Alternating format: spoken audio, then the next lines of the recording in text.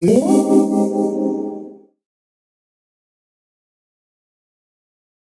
welcome to today's training, AAC or Augmentative and Alternative Communication for OTs. My name is Marlena Lanini. I'm an occupational therapist working with MonTECH, Montana State Assistive Technology Program. And this training was recorded as part of the Mountain West OT Conference. This training will be ideal for occupational therapists that are new to AAC. So if you have clients that use communication devices or nonverbal clients, and you're really not sure how you can set them up for success as an occupational therapist, this entry-level course will give you the basic skills that you need to get started working with your clients that use communication devices. All right, AAC for OTs. Let's get started. There are really three reasons why I think it's really important as occupational therapists to know about AAC or communication devices. The first is that if we do nothing else with our clients with the communication device, we are a communication partner with all of our clients. So, as a good occupational therapist, I want to provide choices during my therapy session. I need to have some back and forth communication to identify valued occupations and what my clients' goals might be and how we're progressing towards those goals. So, I owe it to all of my clients, including my nonverbal clients, to have those same expectations and provide those same opportunities for communication during therapy. But in order for us to be able to do that as occupational therapists, it's really helpful to know some basics about how the communication devices work and how we can best support our clients. So that will be the first part of what we're learning about today. The second reason it's important for us as occupational therapists to know a little bit about communication devices is that our skill set as occupational therapists are really critical to being able to help improve our clients' physical access to the device. So if we have clients that are both nonverbal and also have motor impairments, we as occupational therapists have a skill set that can help improve access to that communication device, meaning we can help make the communication faster or provide a more robust communication options by improving physical access to the device. And so our skill set as occupational therapists is a really important part of the therapy team working with communication devices. And then the third reason that I think it's important for us as occupational therapists is that communication device does so much more than communication. So yes, it will communicate and speak words out loud, but I can also use that same device for so many other occupations and goals that I might have with my client. So I could use it for things for work, for school, for leisure, for controlling the environment around the house. There's so many other things that I can do. So we're going to spend today looking at these three things and what we can do as occupational therapists. So let's get started. First, we are going to define a few terms before we get into the three sections of today's training. I'm going to use a lot of these terms interchangeably. And when I use all of these terms, what I mean really is any kind of communication. Okay, so I might use the generic term communication device.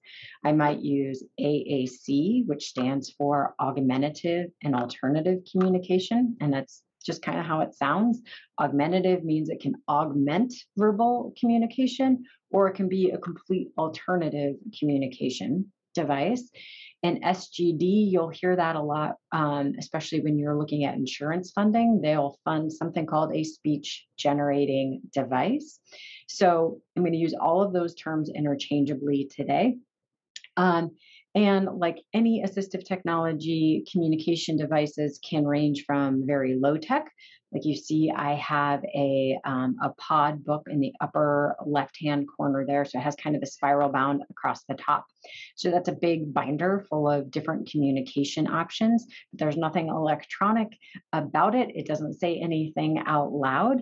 Below that, I have an example of a really simple communication device, a Big Mac. It only records one message when you hit that button. And then off to the right, I have some really more complex or higher tech communication devices.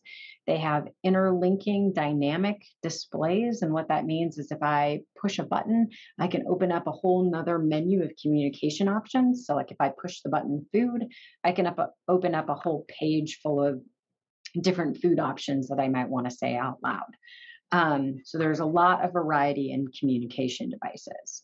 So let's get started talking about some of the basics of AAC and how we can support our clients' success. So these are the 5 principles that I'm going to go over today. There's a lot of research behind communication devices and best practices, and there are many more best practices than just these 5. But I think if you have just these 5 to get started with, it will really give you a lot of confidence and know how to best support your clients that are using communication devices. So the first principle that I want to talk about is presuming competence. And you might also hear this referred to as the least dangerous assumption. And what the least dangerous assumption means is that if my assumptions about my client are incorrect, I want to make sure that I am choosing the path that has the least dangerous effect on my client's likelihood of developing the skills needed to be an independent adult with a rich, full life.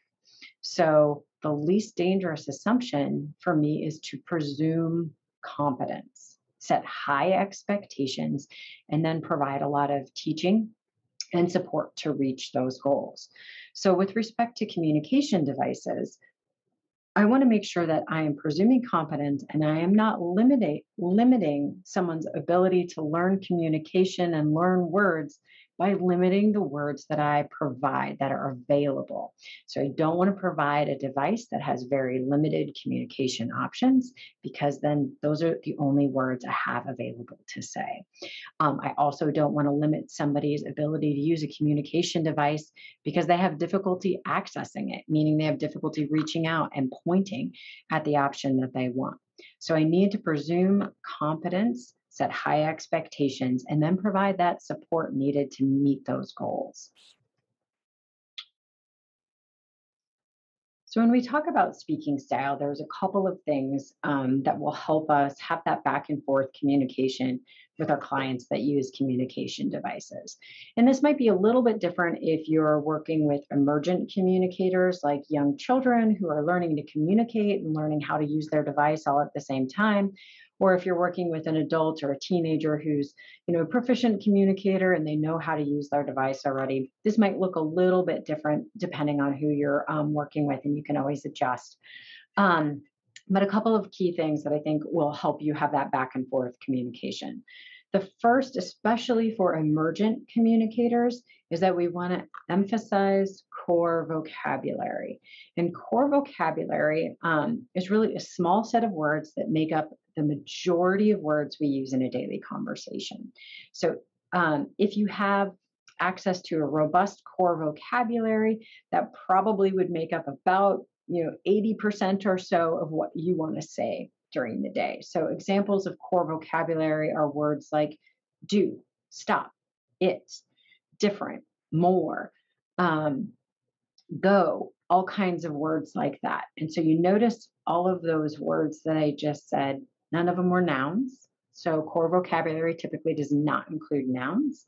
And the words are also a little bit abstract. So they're somewhat harder to teach than it is with something that's very concrete, like a noun.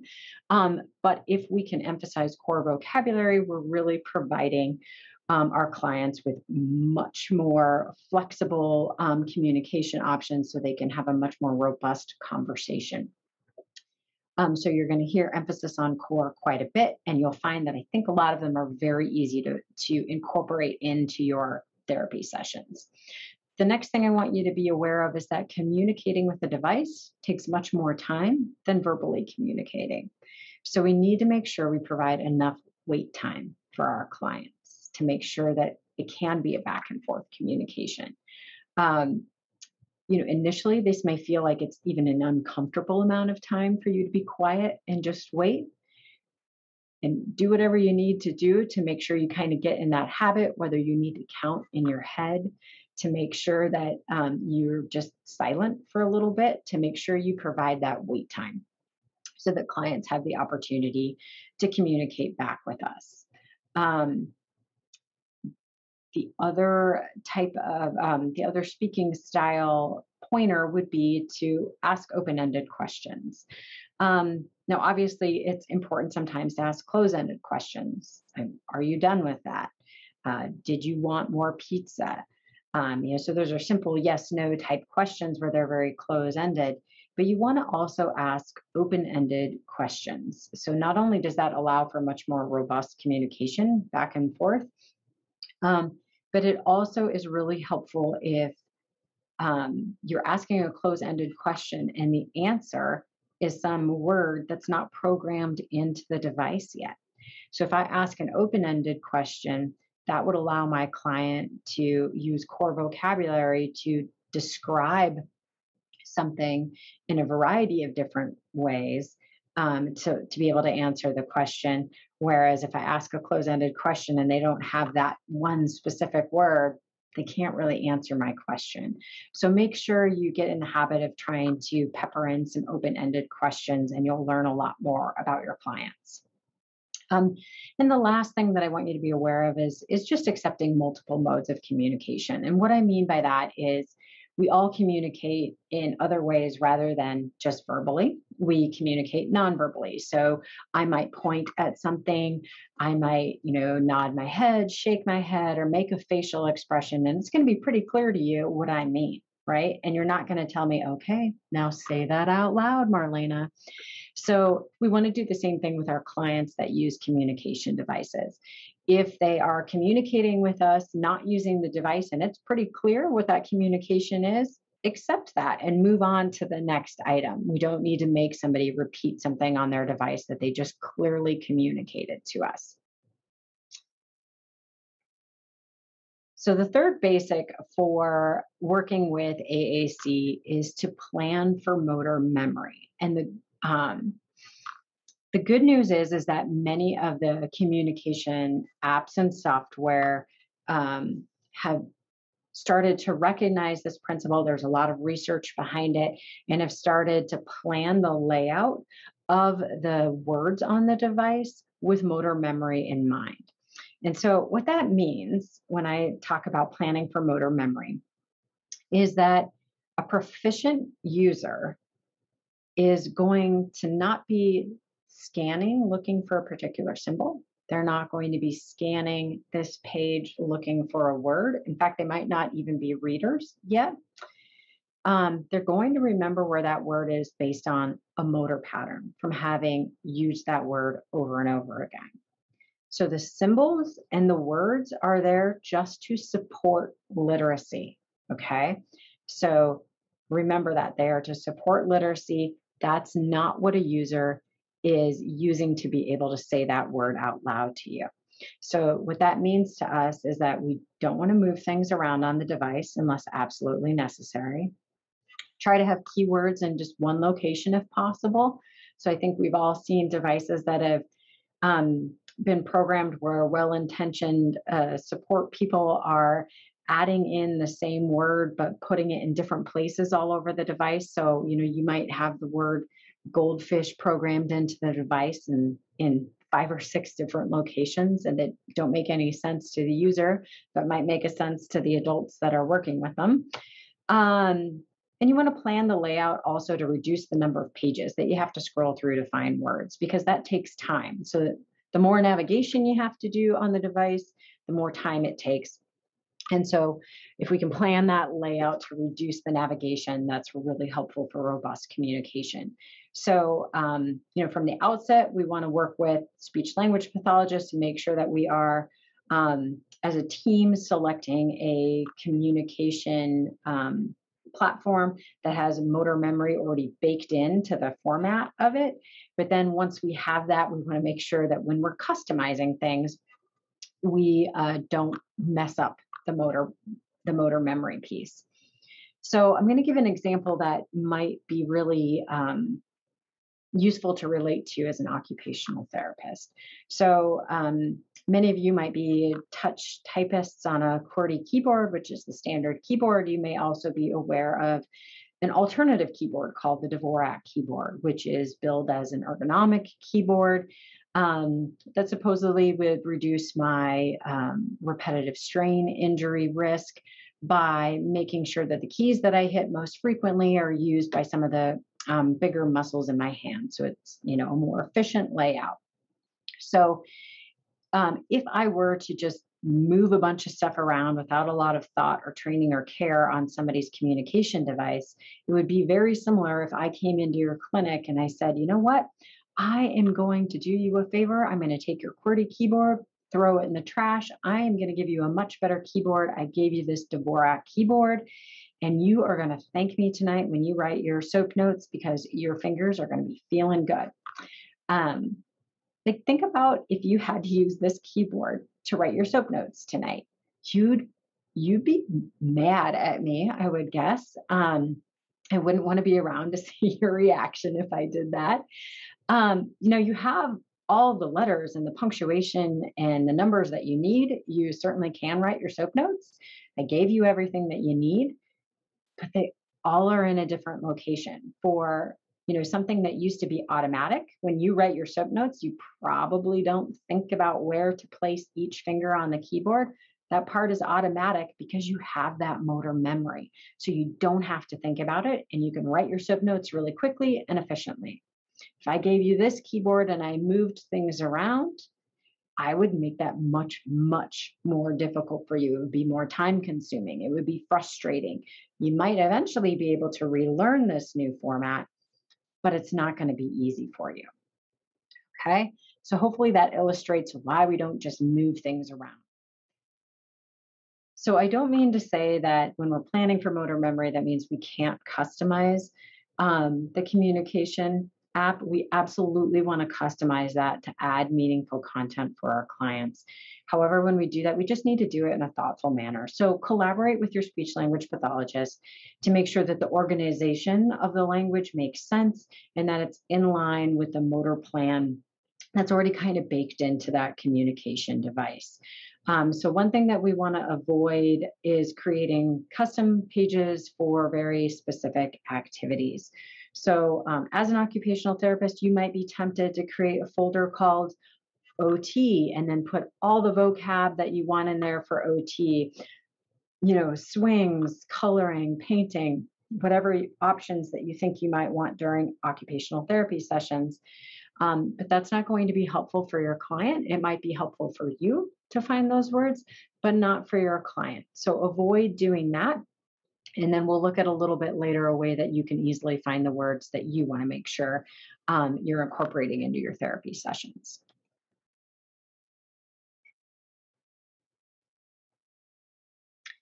So the next concept that I want to talk about is modeling. So this is something that we want to do in every single therapy session with all of our clients. And you might hear people refer to this as aided language stimulation. It's the same thing. I'm going to show you a quick video on this. And modeling is really, really critical, especially when we're working with emerging communicators. So just a quick word here. I know some of us work with adults, with kids. If you're working with somebody who's a proficient communicator and they're proficient with their device and they don't need any more education on communicating and how to use their device, this is probably one that you would skip. You wouldn't reach in and touch somebody's device if they know how to use it already and they're already proficient communicators. But this is really very key for emerging communicators.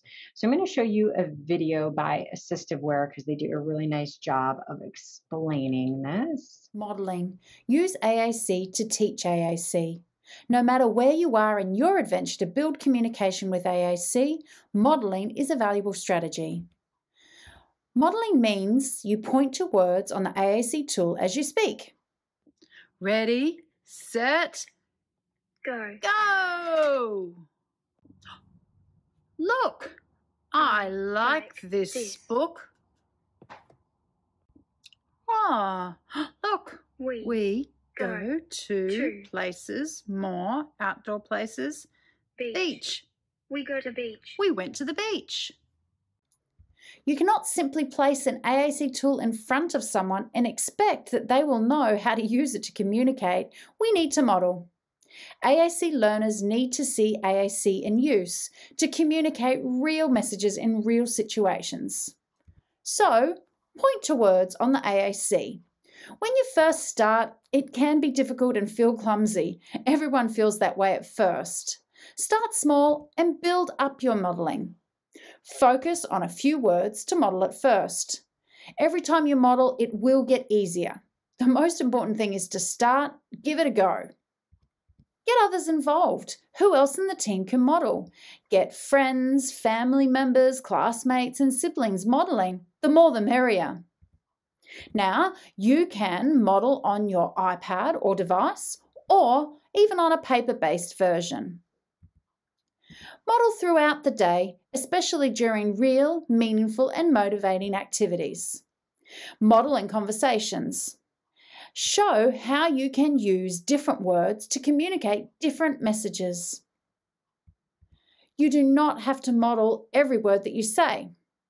And sometimes the grammar might be wrong. All these things are okay. Modeling does not need to be perfect. You will make mistakes. Every time the learner sees you model, it builds their knowledge. Your modeling will help them to learn how they can use words to communicate. Make it fun and enjoy the adventure. For more information, read our full article in Learn AAC. If you're having difficulty modeling because you're not familiar where some of the vocabulary is located, I'm going to show you a handy feature that you can use to become more familiar with the communication app. So the app that I happen to have here with me today is Lamp Words for Life. And if I go into Menu, there's an option for me called Word Finder. Now, it won't be called Word Finder in every communication app. Some of them it will be called Search or have a big magnifying glass, but there's typically a way for me to look up where a word is located. So I'm going to use Candy for a demonstration today because I'm going to be talking about an upcoming holiday of Halloween. So it found Candy in my vocab. I'm going to select it, and what it's going to do is it's going to gray out all the other word options and show me exactly where I need to touch to navigate Candy. to the word that I wanted to model. So not only did I just become more familiar with how to navigate through the communication app and find words that I wanted, but I also just modeled where Candy was for the user of the device as well.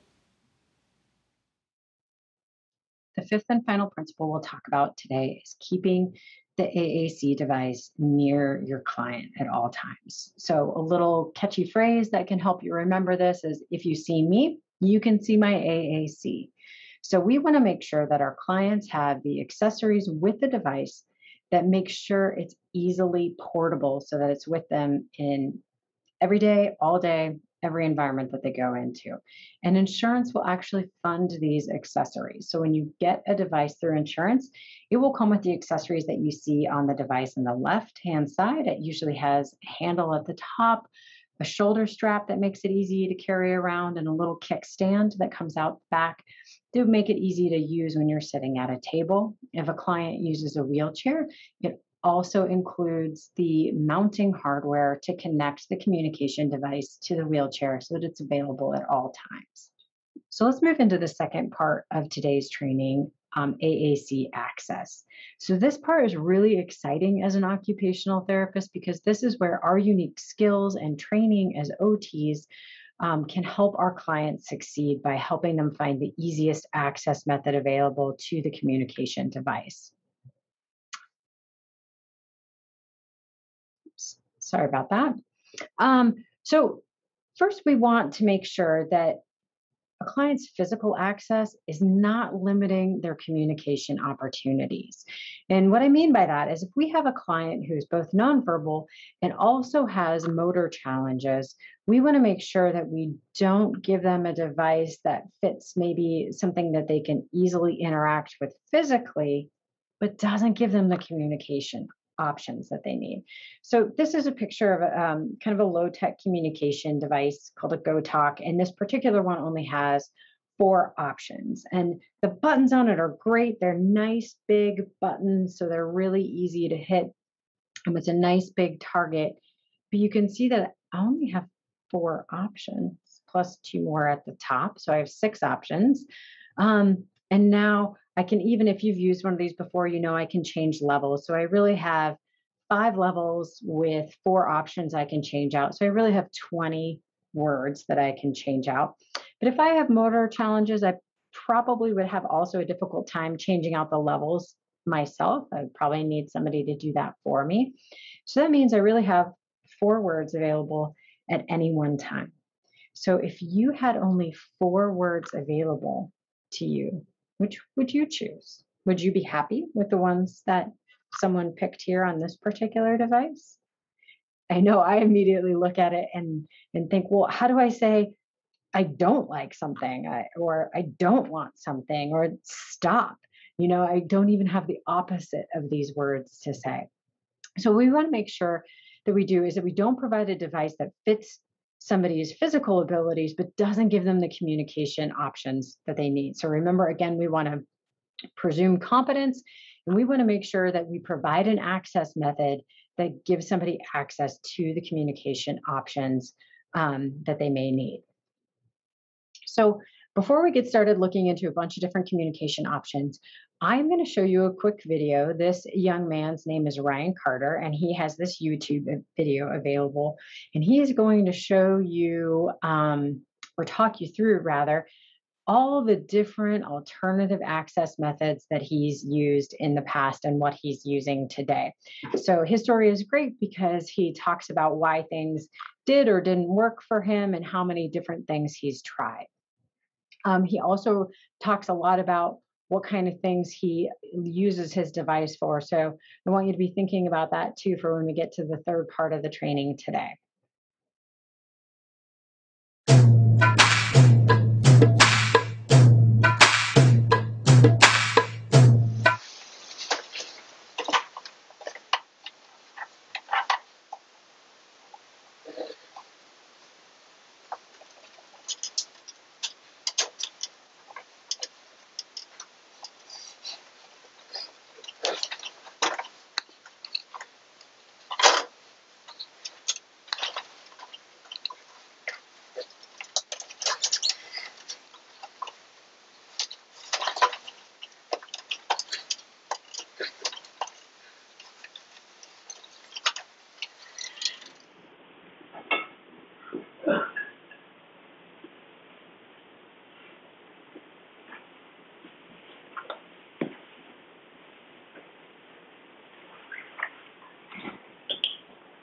Hey, I'm Ryan Carter, and I'm 20 years old. I live in Sonoya, Georgia, which is 45 minutes south of Atlanta. I enjoy going deer hunting and going to NASCAR races. I also water and snow skied. I am a very outgoing person. I have mixed CP. I have tried several devices in my past. The Dynavox, Vanguard, and the Eco. My aunt got them for me when I was in school. Those did not work out for me back then because of the access capabilities. They slowed me down. I tried many different types of access methods. One was a switch button that we attached with Velcro to my headrest on my wheelchair. I would click it when it came to the letters I wanted. This was called scanning. I know for some people it is their only way of accessing. For me it was so time-consuming, and I would become very frustrated. I also tried using my hand to access the device with the K-guard. That wasn't effective for me because I could not efficiently get to the keys. I also tried using an infrared dot that went between my eyes. That did not work out for me because I always had to recalibrate due to the fact that I move a lot. My frustration with the accessibility of all these devices finally got the best of me, and I began using a rubber alphabet board that had from A to Z on it. I would begin spelling a word, and whoever was with me would word predict what I was wanting to say. I used the board as my primary way to communicate throughout high school because it was the fastest way for me. I had to write my junior paper with my spell board. Talk about time consuming. I have a Toby with the eye gaze, and I have had it for 2 years now. It is easy to use. I picked right up on it. Once you take the time to practice and learn it, the Toby with the eye gaze is the right tool that I needed in my life. It is definitely a blessing from God. It has everything that I need on it. I can communicate with it. It is cool because now I can have a conversation with any person. That is really cool that I can do that. The Toby also has phone and texting capability. That gives me the ability to stay home by myself, and my mom doesn't have to worry about going to the store and worrying if I'm all right at home. She can just text me, "Hey buddy, are you all right?" I can text back, "Yes, I am fine." The Toby also allows me to get on the internet, where I spend a lot of time on Facebook. Ha ha!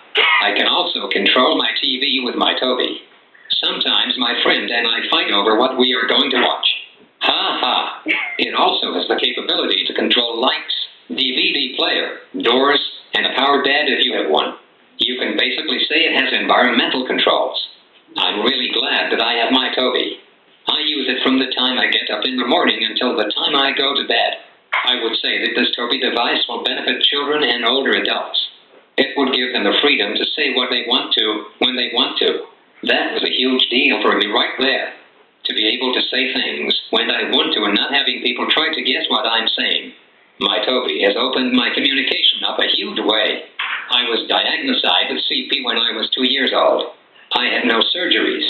When I was a child, I didn't really think of myself having a disability. I just thought life was normal. As for me right now, I'm studying business online. For the future, I'm going to have a business with one of my best friends. We are going to have a business that helps people with physical challenges. I plan on having a wife and a family one day. I put that in God's hands. My advice is, go for your goals. Do not let someone tell you can't do something, because you can do anything that you want to. You live your life how you want to and have faith. So listening to Ryan's story, he was talking about how cumbersome some of the access methods were for him and how much they slowed him down, especially like when he had to wait for somebody else to guess what he was trying to spell. So when we're thinking about access method, we really want to think about the speed of using that communication device. So a spontaneous speech, just me talking, is usually about 135 words a minute. And the proficient communication device user is going to be at about 10 words per minute. So that's much, much slower to use a communication device. And that's for a proficient user. So that's somebody who can likely isolate their finger and reach out and touch a target on a screen accurately and quickly. So for our clients that also have motor challenges, that might be even slower. So our goal for alternative access is to make it as fast and as easy as possible. We want to pick the least restrictive option so that the access method does not get in the way of communication. Okay, before we look at the alternative access methods, I want to take a moment to talk about positioning, because that positioning is going to be crucial to making sure that our clients can easily use the communication device. So when we're doing evaluations, we want to think about where is our client throughout the day and evening, what kind of positions are they in? What kind of adjustments can we make to their positioning that's going to promote accurate movement? And remember, to control that device, it's not just accurate movement, but it's going to be something they have to repeat over and over and over again through the day. So we want to make sure it's something they can do fairly quickly, and also something that doesn't cause any pain. We want this to be pain-free. We don't want it to be too fatiguing, because again, the goal is we want to make sure somebody can communicate all day, every day when they need to. So there are a lot of different mounting options, and we talked earlier that insurance will fund the mounting options that go with the communication device. So it's really important that we evaluate this from the beginning and make sure that we get really great mounting options for our clients. Because really that mount is key to ensuring that the communication device is portable and that it goes everywhere our client goes. There's also different types of mounts, different brands of mounts. All of them are adjustable so that we can adjust where that device is located relative to our client and make sure that they're easy to use. But you also want to think about who does the adjustment on the device. Is it going to be a caregiver, or is it going to be the person who uses the communication device? Most mounts are only adjustable by a second person, but there are some mounts like the mountain mover mount that can be adjusted by the user. So if you remember back to Ryan Carter's video, do you remember when he was getting out of bed and he moved his communication device himself that was on a mount? That was a mountain mover mount. And the mount here that this young woman is using at the bar, that one is a mount that somebody else would have to move and adjust for her. But again, we can adjust those mounts to make sure that the communication device is in a good position for our client. So how do we control communication devices? Most of them out of the box, they're going to be designed to be direct access, meaning we reach out and we touch the button that we want. Okay. But no worries. This device is usually either an iPad or a computer. So all of those alternative access methods that we know of as OTs, where we help people use a computer or a tablet, we can pretty much use those exact same methods on their communication device. All right. So let's look at some of the options. These are all the different options that we're going to talk about today. And really, we want to pick the one that's going to be the fastest and the easiest for our client. So that sounds pretty straightforward and simple, and it is straightforward and simple. Sometimes it takes a little bit of trial and error and trying different types of access options before we can actually figure out which one is the fastest and the easiest for our clients to use. When we're picking access options, again, insurance buys the access option. So don't let price be something that makes it so you're not trying something with a client. You want the fastest, easiest access option. So the first thing we're going to look at is the built-in accessibility settings on the app itself. Most communication apps or software will have some settings that you can tweak with that make them a lot easier to use. So let's take a look at one.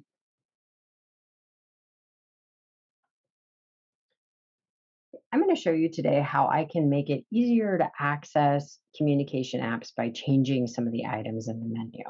So if you make accidental selections or find it difficult to touch the item that you want on the screen accurately, there's a few things built into the settings typically that can make that a little bit easier.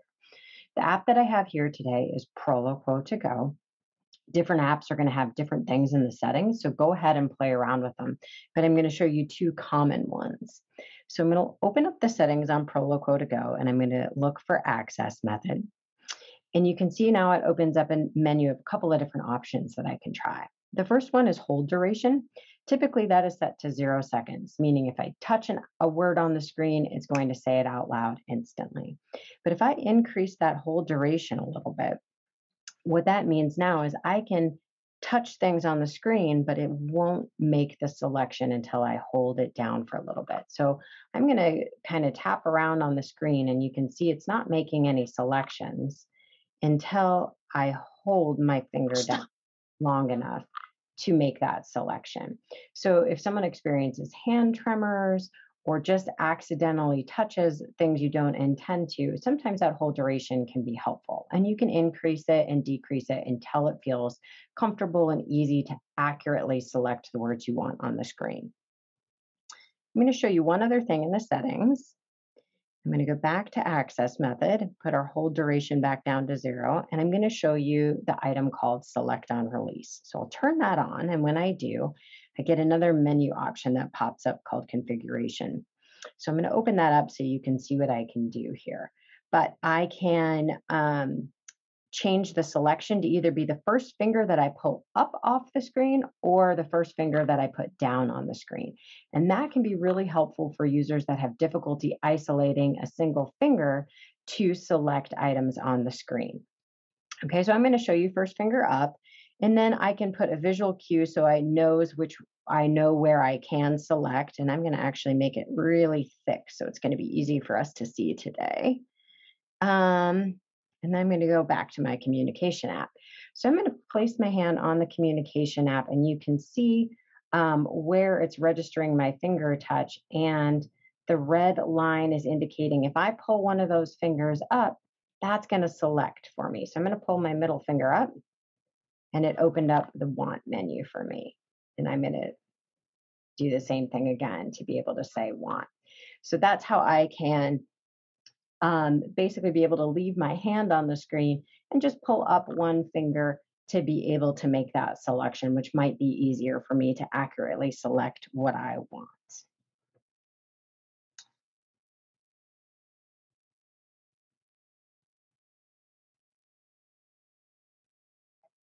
The next thing that we can do to make a communication device easier to use for our clients is we can change the grid size.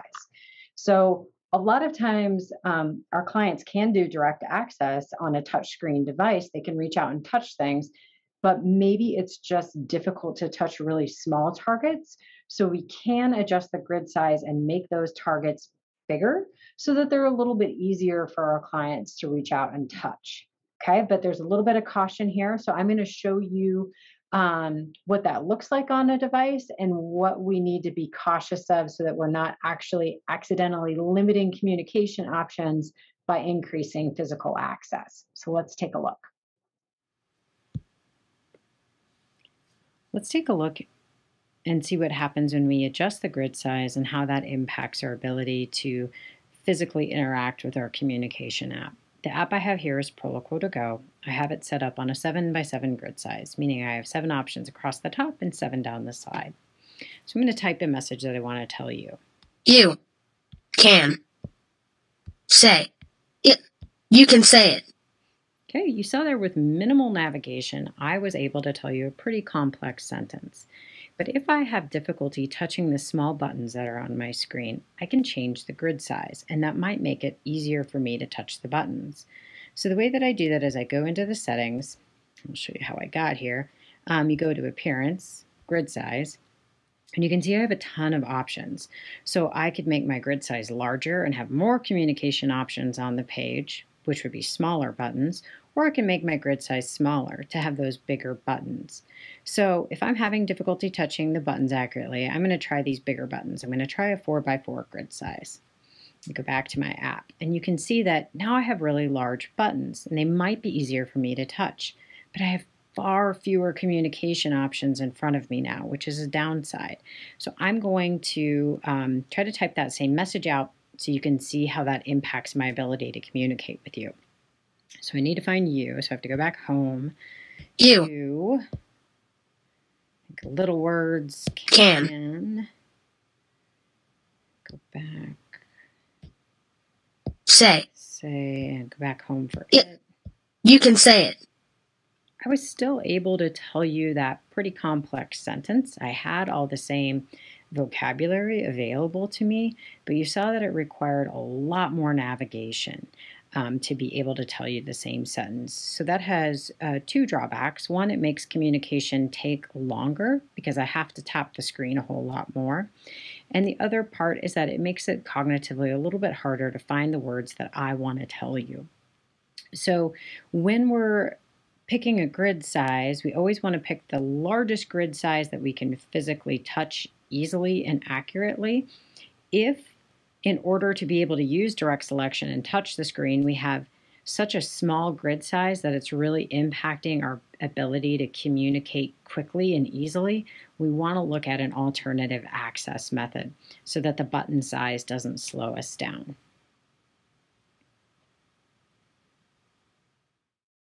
Another alternative access that we can look at is just kind of some low-tech add-ons that we can use, so that it's kind of a modification of direct select, I guess we could call it. So we could use a stylus. So if a client has difficulty isolating a finger to reach out and touch things, there are lots of different stylus. They come in all different shapes and sizes. You know, some of them are even mouth sticks. So if that's easy for our client to use direct select because they can use the stylus, then that would be a great low-tech option. The picture I have here is the Faraday stylus, and that end is bendable. So you can kind of configure it into all kinds of different handheld shapes to make it easy for your client to be able to pick up and independently use that stylus. But there are lots of other brands and shapes and sizes there too. The option that I'm showing on the right-hand side of the screen is a key guard. And if you haven't seen a key guard before, they're really simple. It is just a plastic overlay that gets attached to the front of the device. And it kind of makes it so that, you know, if you're resting your hand on the device, you won't depress any keys. You actually have to put your finger in one of the holes to be able to touch the device. So those are just some low-tech add-ons that you can maybe put on a device if somebody is just about there with direct select, but they need a little bit of extra modifications to be able to direct select on their device. So now I'm going to move into talking about alternative access methods that don't use your hands at all. So the first one we're going to look at is head control. So you can see on this gentleman here, he has a small silver dot. It's a little sticker that's on his forehead, right in the middle of his forehead. And there is a head control camera on his device, and it's sending an infrared light out to him that's reflecting back off of that little silver dot. And then the device is recording where his head moves. So if he moves his head to the right, the mouse cursor moves to the right, to the left, etc.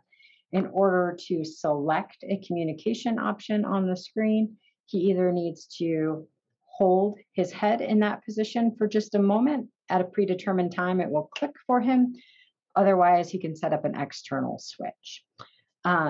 So there's a handful of options for head control. So this one here that this gentleman is using, it's a one that comes with the device that requires wearing that infrared sticker, that little reflective sticker. But there are a couple of other head tracking options for alternative mice. So these are all going to work on communication devices that are computer-based, not iPad-based at this particular moment. I have a couple of different brands here. The Glass House is a wearable. You wear it similar to glasses. That little blue piece is a bite switch. So it goes in your mouth. And when you want to click on something to select a word on your communication device, you would bite that switch, or you can replace that switch with any external switch you like. The one in the middle, the QHA is a mouse that you can use as a head mouse. So you can actually attach that one to any body part that you can move easily and reliably. And the movement will make the mouse cursor move across the screen. And then to click, you can either dwell there for a small amount of time, or you can set up again an external switch to click. And the third option that I have shown here is Smile Mouse. And that one works a little bit differently. You don't have to wear anything with Smile Mouse. It's software that goes on the computer, and it uses the computer's built-in webcam to track your facial features. So you can see by the outline on this picture here, it's tracking where this guy's eyebrows are. And so where he moves his head, the mouse cursor will move, and he can set up to click in two different ways. One is if dwell click. So if he just holds his head to hold the mouse cursor there, it will click for him. Or he can set it to click with a smile, which you just have to smile slightly and it will click for you. So that could be a way to choose your communication options off of your screen. So I wanted to show you somebody using these different types of alternative access method. And I found this great YouTube video of Ellie using her head tracking device. So it's going to be a YouTube video of her and her mother talking a little bit about her communication device. This YouTube video is a few years old. So the head tracking, the hardware that she has on her device is a little bit older, but this is still an alternative access method that we can consider. And you can see she is using one of the styles of head tracking where she has to wear the reflective dot on her forehead. So let's take a look at her story.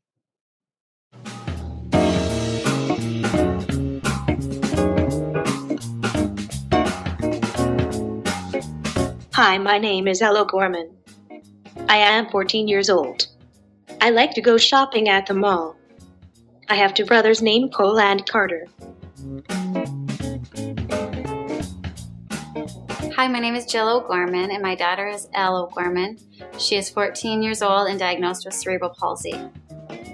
This is my Dynavox. I use it to talk.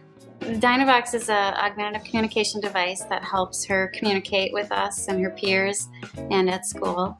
When I look at a picture using my head mouse, the Dynavox talks for me.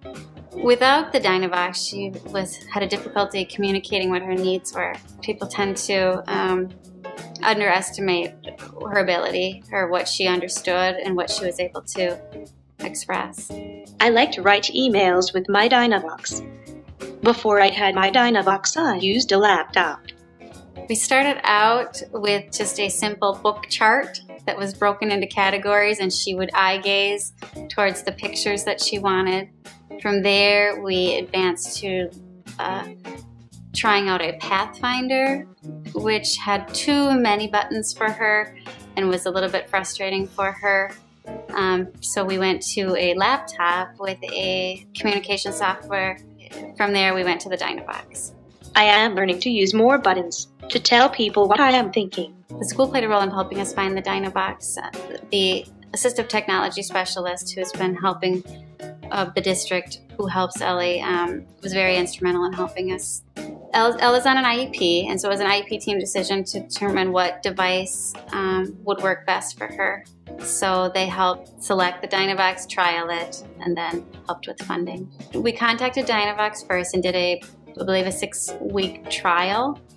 During that trial period, we had to write extensive amount of monitoring to give detail about the trial. The speech pathologist, along with the assistive technology specialist from the district, helped in writing all of that up. And then we had to submit it to insurance to see if it would be approved. My teachers helped me with my Dynavox.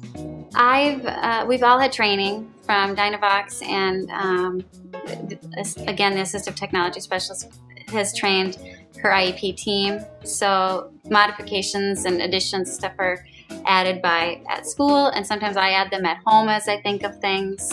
So it's really a team approach. At school, I can chat with friends, interact with my teachers, and practice my letters and numbers.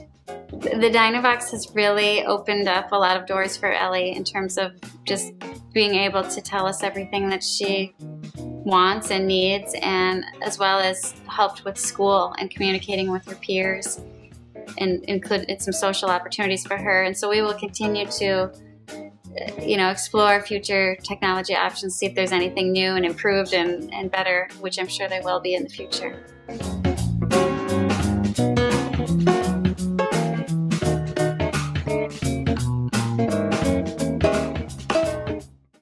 So much like Elle's mom mentioned at the end of that video, I'm sure she said, I'm sure there'll be some better technology in the future. We're going to talk a little bit about eye gaze as an alternative access. So if any of you used eye gaze about a decade ago or further, it was available, but it was really pretty glitchy. It didn't track well, especially if you use glasses or something like that. There were a lot of challenges to using it as an access method. But in recent years and today, it is a very robust access method. It's available from a lot of different vendors and has opened up a lot of doors for communication and access. So I am going to show you a quick video of the things that we want to consider when we're using eye gaze, including positioning, which is absolutely critical to getting eye gaze to work, and showing you how you can calibrate your eye gaze device so that then you can effectively use it as an access method to choose what you want on the screen. Hi, I'm Marlena with MonTECH, and I'm going to show you how to use an eye gaze bar to access your communication device. I happen to have with me here today an accent, a parenchymatous accent with their Look, which is their eye gaze bar, but there's lots of other brands, Tobii, Grid 3, Control Bionics, but getting started setting up the eye gaze bar and getting it calibrated is pretty similar on all the different brands. So I'm going to show you how to get started. The first thing that you're going to want to do is make sure that your positioning is really good. The manufacturer will have recommendations for your positioning, but typically you're going to want to be about 20 inches or so from the device, and I'm going to want my eyes lined up with the middle to the upper 2/3 part of the screen. So you can see right now the 2 green dots on my screen. That means that this device can see both of my eyes. So I'm going to go ahead and I'm going to hit calibrate now. And I'm just going to follow these dots around the screen using my eyes.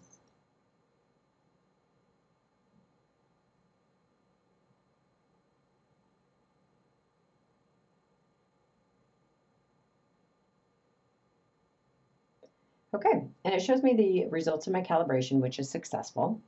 So now, before I move on, I'm going to show you a couple of other settings in the calibration. So by default, I had 9 points that I needed to calibrate. If I can track all 9 of those points, I'm going to have a better accuracy with my eye gaze bar. If I have difficulty following all of those 5 points to get started, I can go ahead and decrease the amount of calibration points that I need to follow. It might decrease your accuracy, but it might be enough to get you started using the device. If both eyes don't see well or don't track together, I can choose which eye I want this eye gaze bar to follow. By default, it's typically set to both. And if I need different background colors or contrasts, I can change that. I can also adjust what stimulus I'm following around. So if tracking that little ball across the screen is not interesting or doesn't grab the visual attention of the user, you can change it. There's a couple of different options usually built in. Some of them have an animation, or you can change the color. But since I'm finished with a good calibration, I am going to go ahead and close out of here and go back to my communication menu. So I'm going to, first I'm going to clear my, I can resume my eye gaze. And then I'm going to select clear to clear my communication bar up here. Now I'm going to type a sentence for you. I want eats fruit apple. apple. I want apple. Okay. I want apple. So I'm going to pause my eye gaze by checking on the pause up here at the top so it stops. Okay. And what I was able to do was I used my eyes to look across the screen, pick which communication I wanted to say, and then I held my gaze there or dwelled on that object, and the computer automatically selected that for me. And that's something I set up in my eye gaze access. So I can show you a couple of different options where we can change how we select which item on the screen we want. So I'm going to go back into our eye gaze access methods, and I'm going to go into the eye tracking settings. Typically by default, it's going to have that dwell option that we just looked at, but there's usually 2 other options in addition to dwell. There's one that's blink, so I can blink to select, or I can use a switch, an external switch. So I happen to have here just a button switch that's plugged into the switch interface on my device in the back. And now I can look across the screen, but it won't select anything until I hit the switch. So let's give that a try. I'm going to look at finished, select, and I'm going to close this, select, exit, select. Okay, so I'm going to clear, select. I'm going to type that same sentence for you. I want eat fruit and apple. apple. I want apple. Okay. And I'm going to pause my eye gaze. So that was just a way for me to change how I select items on the screen. You're going to want to play around with those settings and find which one is going to be the easiest and the fastest to be able to communicate as fast as you like. So now that you know a little bit about the basics of getting the eye gaze system set up and calibrated, I want you to listen to Ava's story about using eye gaze to control her device.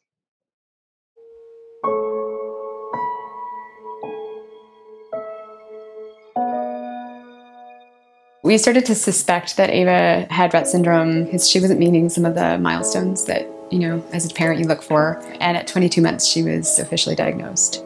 It must be really frustrating not to be able to use your hands, not to be able to talk, not to be able to just stand up and walk and go somewhere. I was on YouTube looking around and I found some videos of little girls with Rett syndrome using their Tobii Dynavox. As someone who's learned some languages, I know that the earlier you start, the better. So I thought, well, if this is something that we're going to do, let's get started with it. My favorite thing about my sister is how she talks with her eyes. Hi. Hi. I can understand everything you're saying. Yeah. I am smart. You're so smart, Ava. I am funny. Yeah, I like that.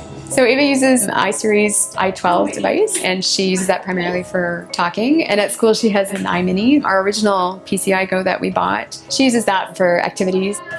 It's a lot like starting off with a musical instrument like the piano. And you can't just buy a piano and then all of a sudden they're playing beautifully. You have to show them. They have to be exposed to music. They have to watch other pianists play. It's not a learning process just for Ava. It's a learning process for the entire family. When we first started, and I was just thinking, oh, please let her just be able to even select a button. How exciting would that be? And then, of course, she did that pretty quickly.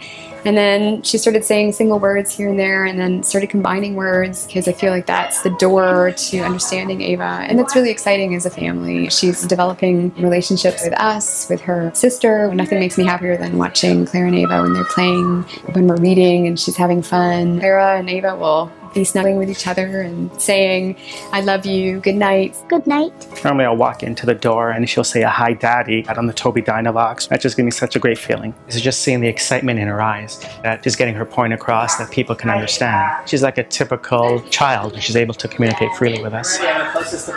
We decided though from the start that we needed to be open with everybody, and Ava has a Facebook account that her friends and family can see what she's saying. Can I try some? Ava has a program on her Tobii that she can play music, play games, or draw. Here's a kid who is using her eyes to talk. It's helped her to control her emotions and to have some control over her life, learning to communicate, learning that she has a voice, learning that her voice has power. You know, some of the things that they said that she'd never be able to do, well, guess what? She's doing it. In one word, I would describe Ava as awesome.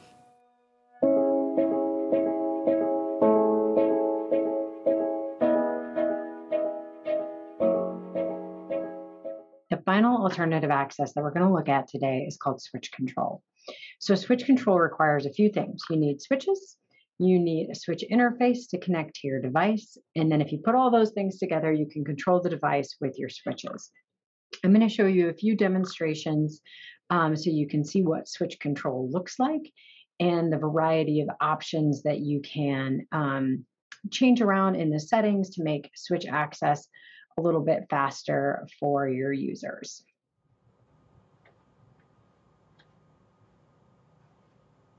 If you want to control your communication device using switches, there's a couple of things that you're going to need, and they're going to depend on which type of communication device you select. The first thing that you're going to need is, of course, a switch or possibly multiple switches. Switches come in a wide variety of different shapes and sizes. I have a few laid out here on the table so you can see. They can be mounted in any place that you have movement that is pain-free, fast, so that you can quickly hit that switch over and over again to be able to use it to control your communication device. Once you have your switch or switches selected and where you're going to place those, you need to figure out a way to connect your switches to your communication device. If you are just using an iPad, not a dedicated device, but an iPad with a switch accessible app loaded on it, you're going to need a third piece of equipment that connects your switch input like this to your iPad, and that's called a switch interface. I have two that are popular here, the Bluetooth by AbleNet and the Tekla E. So these switch interfaces connect via Bluetooth to your iPad, and you can plug your switches into these if you have external switches, or there are switches built right into the top of these interfaces as well. So I'm going to show you how to connect those in your settings in just a minute. If, however, you happen to have a dedicated communication device, the switch interface is typically built right into the back of the device. So it's right in here. And then they will typically have switch ports right along the side that you would just plug your switches in here and then adjust the settings to use switches. So it's a little bit less complicated if you're using a dedicated device that's already set up to accept switches. But if you are using an iPad, I'm going to show you how to use one of these interfaces to connect it to your iPad.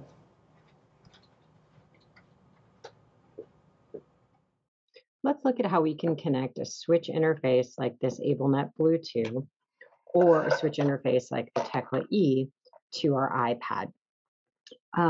First thing that we're going to need to do is open up the settings in our iPad, because these are going to connect via Bluetooth. So I'm going to open up my Bluetooth menu, and you can see I already have the Bluetooth on one of my devices because I've previously paired it with this particular iPad, so it's already ready to go. So I only have to do it the one time.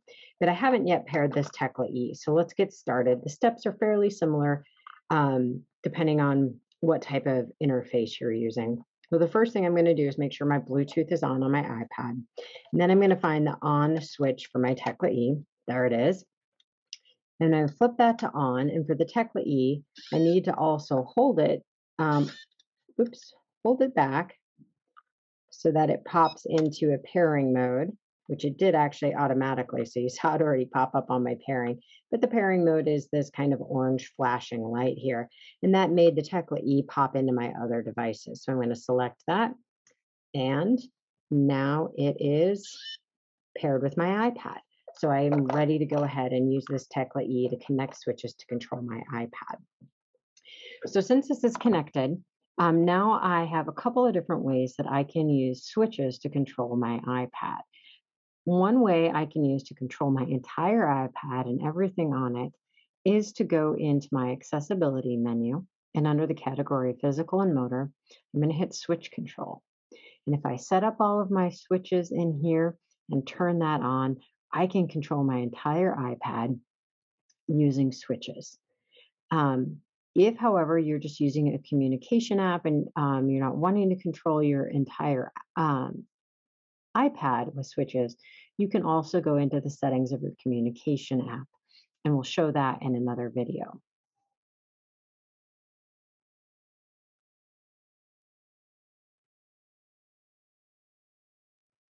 I'm going to show you how we can use switches like this one to control a communication device that is accessible with switches.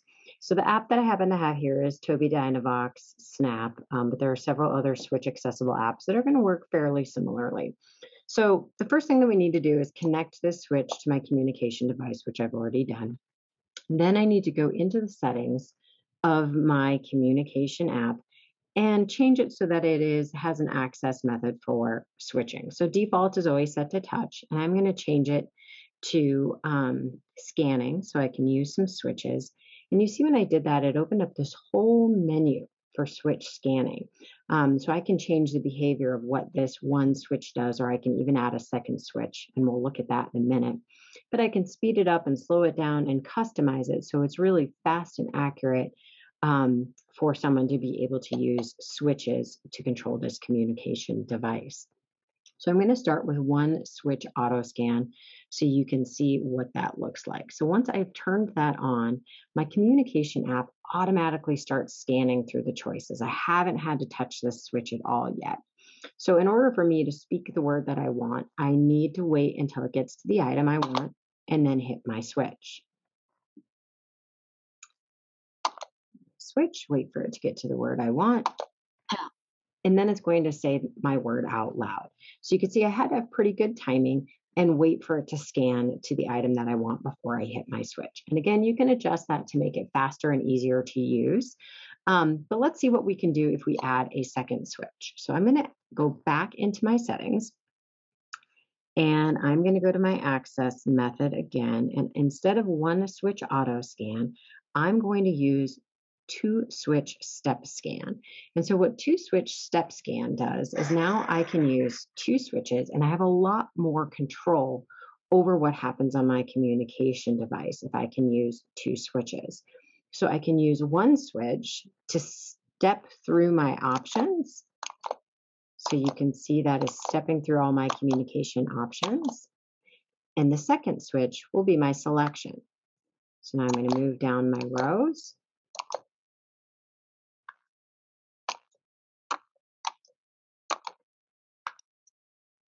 And select. So if I can use two switches, I have a lot more control over what's happening on my switch screen. You can see this required being able to hit the switches repeatedly and quickly for me to be able to move through all of my options. So that's an example of how you can use switches to control a communication app. So now I want to show you another YouTube video that I found of this young man whose name is Brad, and he is going to show you how fast somebody can use switches to communicate. Okay. So I have a question for you. You know that you got a pretty fast scanning speed there. Yeah, you're aware of that. Yeah. How much do you have to look at the screen, and how much do you know how fast you have to move your leg to say stuff? Can you tell me about that?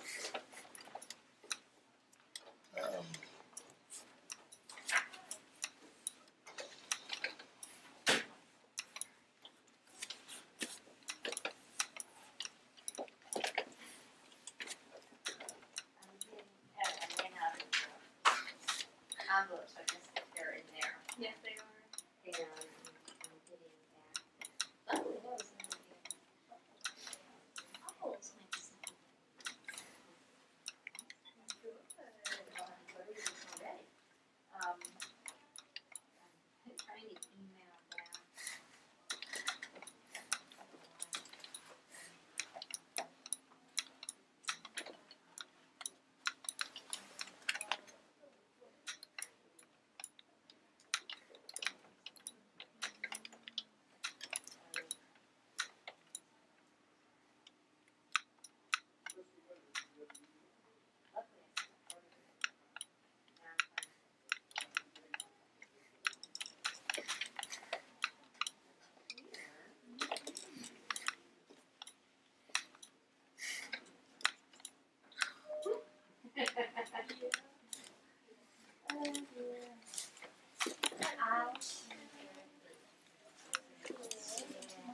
See you tomorrow. I appreciate that. Sure. Do it every other day. How's that? Sounds good. So I can regroup for the next bit.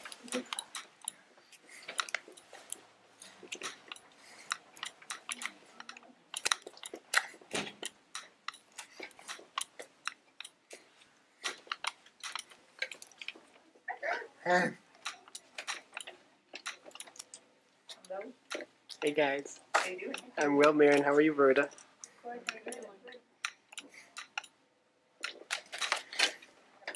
Brad's mid-thought here.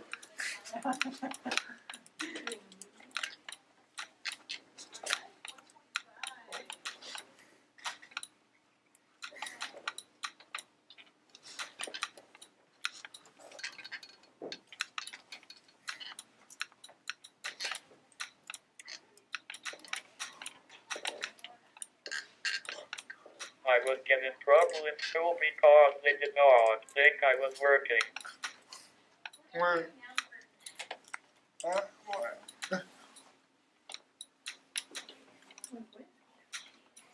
A lot of times I don't need to look. I was getting in trouble in school because they did not think I was working. Ah, I gotcha. Because you weren't looking? I see. All right, so now that we've looked at a lot of different alternative access options, from just making some adjustments on the built-in settings all the way to more complex technology like eye gaze access, you're probably thinking, well, that's great, but how do I get to try these options with my client? And you have a couple of options that are available to you. Some of you may work in big clinics and you actually have some of this technology available in your clinic, like a little bit of a loan closet or technology that's available to you when you're doing evaluation with your client. And if that is so, that's great. That's fantastic. I know here in Montana, it's a very rural community. So a lot of you aren't going to have access to this technology at your place of work. But there's a couple of options for you, so you can still try out these different devices, communication devices, and the access methods with your client. The first is going to be the communication device vendors. So big brand names like Tobii Dynavox, Prenke Romic, or PRC Saltillo is the name of them now. Grid 3, Control Bionics, Lingraphica, all of these different big vendors for communication devices, they all have a loan program if you are in the process of doing an evaluation with your client to determine what type of communication device they need and the access accessories that they need. They have a loan program. So you'll be able to try out those devices from the vendors directly. Each of them have a little bit different requirements, but check with your vendor. The second option that's available to you is the State Assistive Technology Program, like MonTECH that I work for. So every state has a State Assistive Technology Program. We all have some federal directives that we do, so we all are going to have the services that I have shown here on this slide, but some of us also do different types of services depending on our additional other funding. So the State Assistive Technology Programs are going to provide two things that are going to be really useful to you. One is we are to provide information and assistance. So if you call up your state AT program or send them an email, you can get a lot of information about what types of different brand names are out there, what types of technology features might really match up well with your client's needs and challenges. So state AT programs can help with that. They also typically have demonstration centers, which means you can come in for a free appointment. In Montana, we do free appointments in our main office in Missoula and also in our satellite office in Billings, as well as we do them virtually via Zoom. So we can show you a lot of different types of technology. It's a great brainstorming session, so you can see what might work best for your clients. If you can come in person, it's really fantastic to be able to get your hands on the device. It's a whole different ballgame to be able to try the device, adjust the settings, see what's going to work best for you and your client than it is to watch a training video like this. So it's really beneficial if you can get some hands-on practice. The second service that we provide, and in Montana, we provide it for free. Some state AT programs will have minimal charges, such as for maybe shipping one way or both ways. But it should be very low cost and accessible, is that we loan out all different types of equipment, not just communication devices and the access methods, but any type of different assistive technology we loan out. We have thousands of different devices in Montana alone that we loan out to Montanans. So the way that works is you just check out the items that you want. They get shipped to you. You can try them for 30 days, and then you send them back to us when you're done. So those services in Montana, they're available to any Montanan with any disability, any age. Okay. And if you're not in Montana, no worries. There's an organization just like MonTECH in your state. So you have these slides available to you as part of the conference handout materials, and there's a link at the bottom of this slide where you can look up your state assistive technology program. So if you haven't worked with your state AT program, I really recommend you call them up and see what kind of services that they provide to you for free or for a low cost to see how you can use them to help your clients. So let's move into the third and final part of today's training, is that the communication device can do a whole heck of a lot more than just talk out loud. Okay. So a lot of times I will talk with OTs that are a little bit resistant to getting involved in working with that communication device because they think, well, that's really the job of the speech and language pathologist. And hopefully the second section the second section of our training today on access methods convinced you how valuable OTs are to that therapy team that selects the device and customizes the device so that we can make sure our clients have the best access.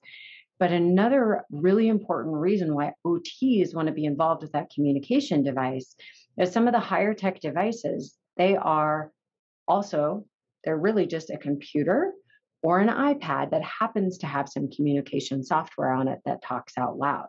But if we can get really good access to that device, we open up a whole nother avenue for our clients to pursue other meaningful occupations. And this is especially true for our clients that have very significant motor impairments, because if they can access their communication device, they can access a whole bunch of other things too. So the first video that I want to show you is a YouTube video that Steve Gleason made. And if you're not familiar with Steve Gleason, he's a former NFL Saints football player.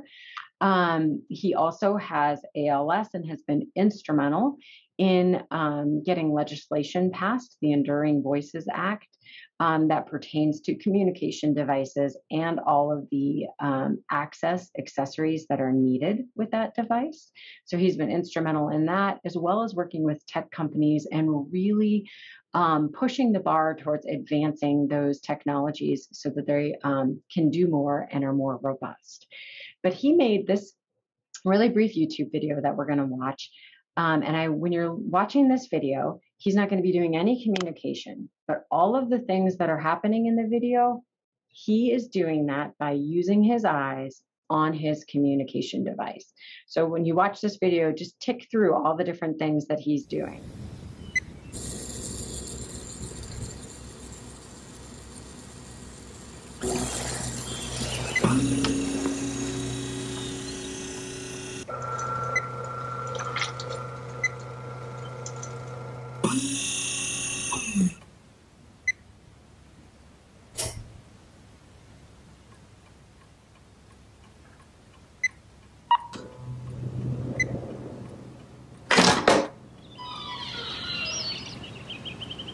Okay, so you saw all the different things that Steve Gleason could do just using his eyes on his communication device. He did everything from open the blinds, turn on the lights, control the thermostat, even unlock and open his front door, all just using his communication device.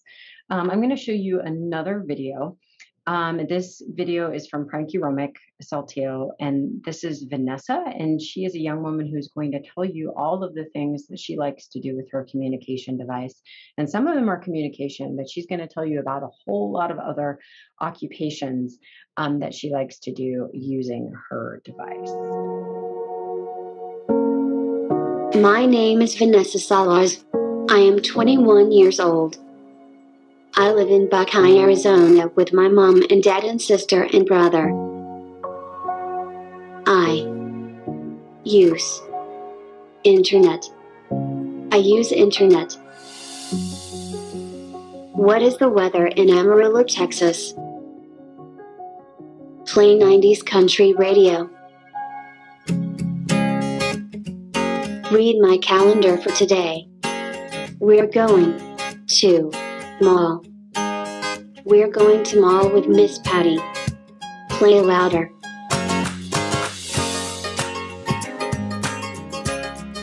I get on Facebook. I ask people questions. My life goal is to write my life book.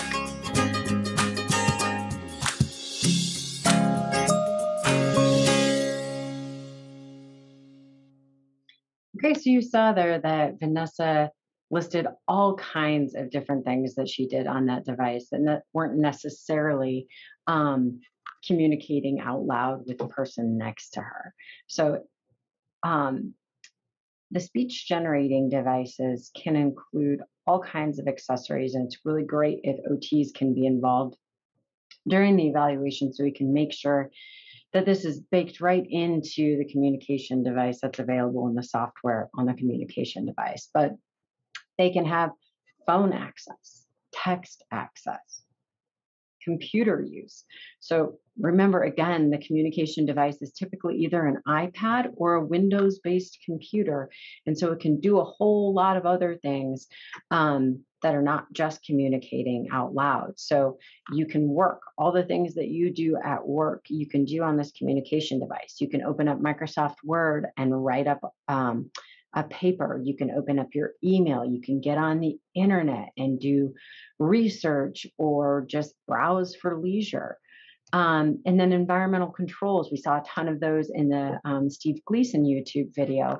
A lot of the devices, some of them will have infrared controls built in. And if you're not familiar with those, they work pretty similar to like your TV remote is an infrared controller, and they only control a few types of devices. So like your stereos, your TV, things like that. And that's typically built into a few of the different types of communication devices, but a lot of them now, which is really exciting, will have software that makes them compatible to control smart home devices. So you saw all of the different things that Steve Gleason was able to do just using his communication device. There's really anything in the home that you can think of, you would be able to control through that device. So again, I just want to drive home the point. There are so many meaningful occupations that are in our scope of practice that you can use that device to do. Everything from increasing participation in ADLs to doing your IADLs right on the device, or things like work, education, leisure activities. All of those things that are in our scope of practice, that device can be really a critical gateway to being able to do those things for our clients. So hopefully this will be a good list of ideas to convince you that it would be worth your time to work on the access method for that device with your clients. So if you have any questions on this YouTube video, if you're watching it as part of the conference, we are having a virtual live question and answer session. We tried to schedule it during a lunch break, so hopefully that will be accessible to a lot of you. It's scheduled for Tuesday, November 2nd from 12 to 1, and that's Mountain Time. So if you're available then, if you have questions, even if you want to get on there and share stories of things that you've done with clients, that would surely probably be helpful to other people in the Q&A session as well. So I hope to see you there if you have questions for this conference. And then this is my contact information. If you're in Montana, again, my name is Marlena Lanini. I'm in our Billings Outreach Office. And then this is my coworker's contact information in our main office in Missoula, if you're closer to there. So Michelle Allen would be the AT specialist. She is my counterpart over in Missoula, and Dave Gentry is our resource coordinator, and he can help with loans or your account or anything like that. And there's our contact information and website. If you are in another state other than Montana, please get in touch with your state AT program. I hope you find that they have many valuable resources to help you in working with your clients. So thanks for watching this training today, and don't hesitate to come to the live Q&A session if you have some questions. Thank you.